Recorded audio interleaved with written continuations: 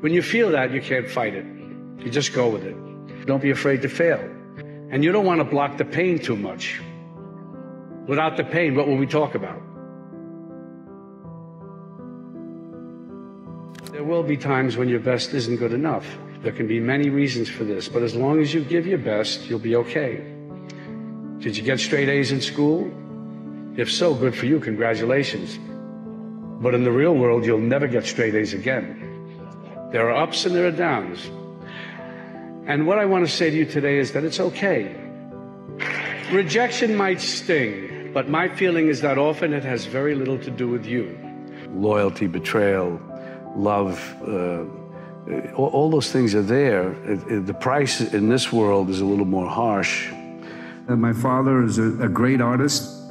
I'm not an authority on my father, but I knew he was a great artist. And I've always loved his work. I'm very partial to it. And it's very important to continue his legacy.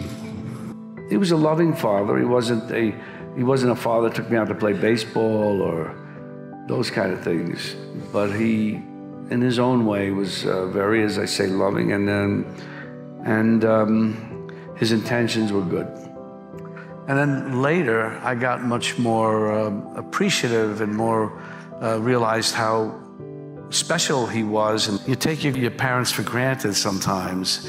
And I wish I had been more curious about him, and I regret that deeply. I was busy myself, so I wasn't really, I say yeah, to myself. And so I wanted to make a documentary about my father, so that the kids and my grandkids, his great-grandkids would know who he was, what he was about when he passed away about 20 years ago. So I wanted the kids to see it when they got older and they appreciate what their grandfather did again.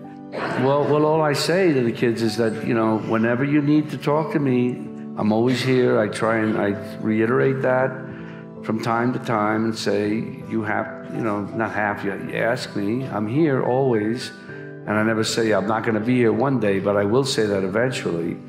But they have to know that I'm there and take advantage of it because I'm their father, you know. And sometimes we have talks and this and that, but to get to real important questions about stuff, you would hope that they would come to you and try to get into some of that in whatever way they want to try and do it. It's probably not comfortable, but it's important. When it comes to the arts, passion should always trump common sense. You aren't just following dreams, you're reaching for your destiny. You're a dancer, a singer, a choreographer, a musician, a filmmaker, a writer, a photographer, a director, a producer, an actor, an artist. That's not a bad place to start. Now that you've made your choice, or rather succumbed to it, your path is clear. Not easy, but clear. Power doesn't come from the title. The power comes from trust, respect, vision, work, and again, collaboration. You'll probably be harder on yourself than any director. I'm not going to tell you to go easy on yourselves. I assume you didn't pick this life because you thought it would be easy. I can tell you some of the things I tell my own children. And as corny as it sounds, I tell them don't be afraid to fail. I urge them to take chances, to keep an open mind, to welcome new experiences and new ideas. You do the best you can with your children. You do the best you can making movies. At a certain point, you just have to let both of them go and hope for the best. It's up to the audiences to decide if it's entertainment, the critics to decide if it's good, and ultimately, posterity to decide if it's art. Just be calm when things are going well. Be calm. Don't think you're on top of the world in the sense. You always got to be wary, because I've seen it. I've seen people come. I've seen people go. I've seen them come. I've seen them go. You got to be chill. You got to just take what's good in your life and move forward cautiously and carefully, and thank God that you have that. Just it's very, very important not to overextend yourself when you think you got it. There's no such thing. Everybody's dispensable. You're never satisfied, and there's always a problem, always something to overcome. There's no such thing as, I think, well, if things would be easy, they'd be easy, then what? There's always a problem. There's no way around it. That's my life, sometimes the problems need to be created in order to solve that problem. It's one that has to be addressed finally, though it's always been lurking or there somewhere, and then finally it comes to the fore. It's time for it to come. Rejection might sting, but my feeling is that often it has very little to do with you.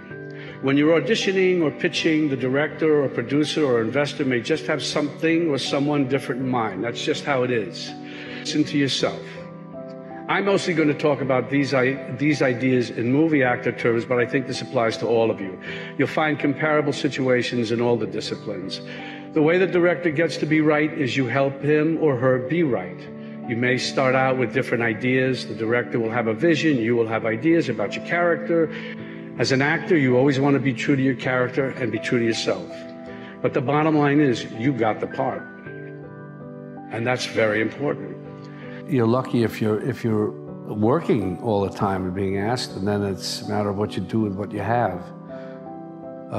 Personally, I always try to listen, because maybe I'm not getting something. I always try and take everybody's, because it's important to listen to everyone, as many people as you can, and get their input.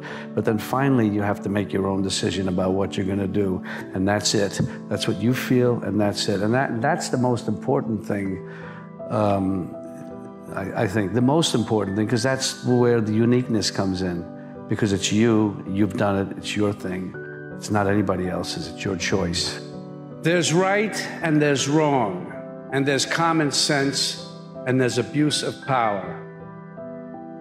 And as a citizen, I have as much right as anybody, an actor, an athlete, a musician, anybody else, to voice my opinion. And if I have a bigger voice because of my situation, I'm going to use it whenever I see a blatant abuse of power.